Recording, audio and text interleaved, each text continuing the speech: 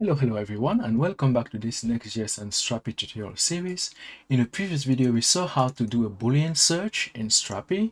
Namely, we have a set of fields within an entity that are Boolean values, and we like to return the entities, namely the jobs in this case, that match that particular query. Okay, so and that namely is useful for us. If I look again, once again, at the final version where we are headed, is to be able to filter by these two toggle buttons here, radio buttons here. Okay, now in this video, our attention is going to be put on filtering by ranges. Okay, so by salary ranges, how can we accomplish that in Strapi? Okay, so let's do that. Again, our query is going to be added here as a subquery because we want all these filters to talk to one another. We don't want them to be isolated. So I'm going to add another filter, a subquery, add a range query filter, query filters, all right? And here I'm going to do exactly the same. So if actually I don't think I need that. I can just call, I don't need to specify like I did for the other one. So strapi.filters base, oops, need to add base salary, base annual. That's how it's called in the database, annual salary equals, then I add my filters. Okay, and how do we do that in Strapi? Well, it's very simple. You have greater or equal. If I search here, greater than, greater or equal, where is that? Let me see, filtering, let's see, it's filtering, complex filtering. Okay, so range greater. All right, fantastic. Here we go. So you have greater or equal and lower than or equal. So these are the two ones that we need. Okay, so let's do that here. Okay, so filters again. Let's see what our application looks like. So here it's basically I think what you want to do is lesser is greater or equal and then strictly less. Okay, so that's what we want to do, or we can have both inclusive. I think it's fine. It doesn't hurt. So let's do that here, greater than or equal to, well, we're gonna get it from the query, but it's gonna be called min base salary.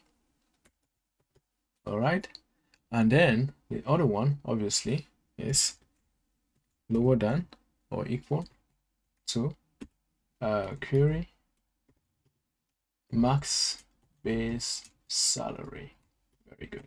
Okay, so now let's test this. Let's test this right away. Oh, I should not have added it here actually. Not here. This is not where you want to be. I want to add it here. Okay, fantastic, like this. All right, so now let's test this. Very simple. Let me copy this, comment this out, and I'm gonna add like these two values here just to test it very fast. Sec, like this. Okay, so min base salary of 70k and 120k a year, and let's see what we have. If I refresh the jobs that we are finding in the database, only 3 left. Okay, so if we remove this mean and we say, let's say mean to 100, for example, like this. Let's see if we have less, because we are spanning it, like you see, only 2. Now if we go to 120, I think you're gonna have only 1 left. Oh no. Okay, 2 still, because I think we have 2 jobs in the database with 120 as a salary. Yeah, and that's exactly the case. Okay, 120. So if we say min 130 and 140 here, obviously we're not going to find anything, right? Nothing at all. But if we go down to 30, we refresh, we're going to get all the 6 jobs that are currently in the database. Exactly, and that's exactly what we want. Okay, so this is working perfectly. In the next video, we're going to see how to do inclusion search. Well, is that useful? Well, when we have, for example, these fields, we can pass in multiple values like this. So we would like to filter all the job types that match, all the jobs that match either, right? So it's like doing an OR query.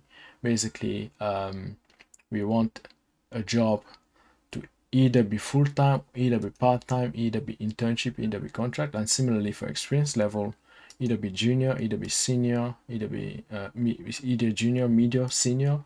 Okay, so we need a way to tell content for Strapi to not just look at a single value, but to look at a set of possible values, and that's exactly what we're going to do in the next video. So stay tuned. Thank you for watching.